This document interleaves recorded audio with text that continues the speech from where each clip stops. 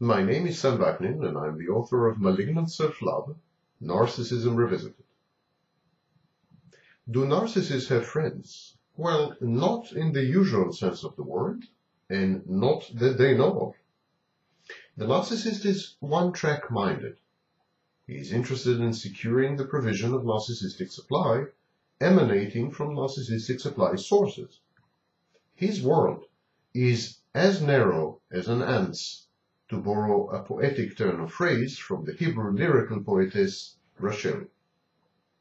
This insularity also characterizes the narcissist's human and interpersonal relationships.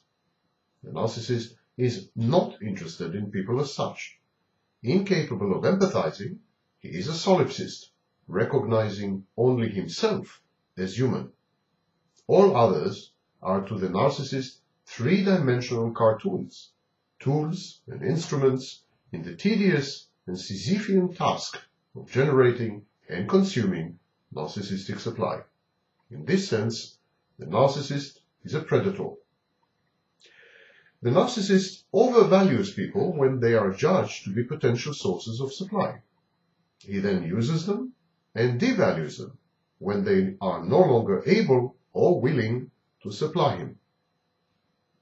The narcissist discards people nonchalantly and offhandedly and abruptly.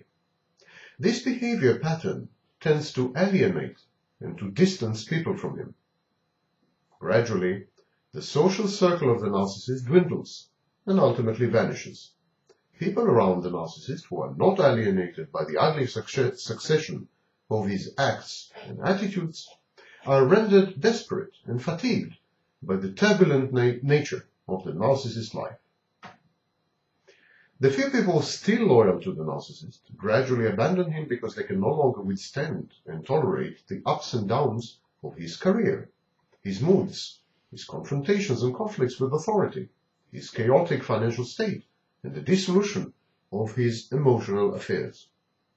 The narcissist is a kind of a human roller coaster, fun for a limited time, nauseating in the long run. This is one aspect of the process of narcissistic confinement.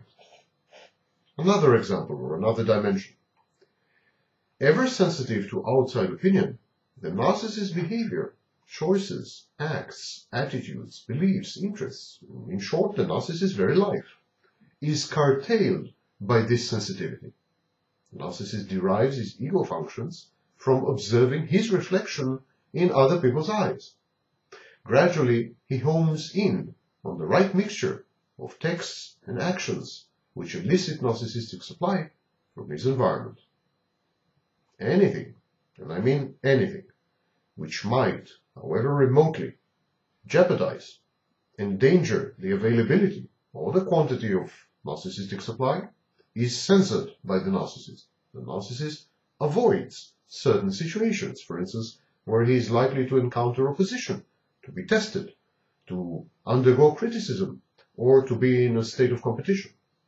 The narcissist refrains from certain activities and actions which are incompatible with his projected false self, which are incompatible with his omnipotence, omniscience, divine-like nature. The narcissist employs a host of what I call emotional involvement prevention measures. He becomes rigid, repetitive, predictable, boring, limits himself to safe subjects, such as endlessly himself, and to safe conduct, hysterical and raging when confronted with unexpected situations or with the slightest objection to his preconceived course of action. The narcissist's rage is not so much a reaction to offended grandiosity as it is the outcome of panic. The narcissist maintains a precarious balance, a mental house of cards, poised on the verge of a precipice. His equilibrium is so delicate that anything can upset it. A casual remark, a disagreement, a slight criticism, a hint, a fear, or even his own imagination. The narcissist magnifies all these into monstrous, ominous proportions. To avoid these not so imagined threats to his precarious balance, the narcissist prefers to stay at home. He limits his social intercourse. He abstains from daring, trying, or venturing out. He is crippled. And this indeed is the very essence of the malignancy that is at the heart of narcissism, the fear of flying.